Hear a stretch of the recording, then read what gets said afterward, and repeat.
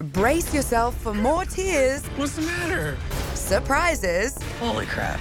Italian style. Ciao, Bella! Even Arie gets emotional tonight. The ending, it was difficult for me. But what's really difficult for The Bachelor this season? I feel like I have to go with my heart. Falling for 2 women. My ability to have feelings for more than one person, to fall in love with more than one person, that's something that totally shocked me. But narrowing it down to the one?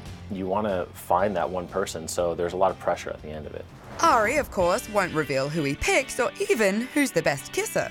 Can't say. But he will reveal his top 3 turnoffs Bad hygiene, being on your phone too much, being selfish. and what he sees in the future. I see kids running around, I see a big house. What he doesn't like seeing on the show? I see some of the things I do on camera that drive me crazy. I say I love that way too much. I love that. I say, do you know what I mean? You know what I mean? So I'm definitely, post-show, changing my vocabulary. If true love doesn't work out though for Arie, If there's no connection, I'll have to say goodbye. would he do another matchmaking reality show? No, I think this is my one and only shot for sure. Cheers. The Bachelor tonight on ABC. Want more extra? Hit the subscribe button and the bell and never miss a video.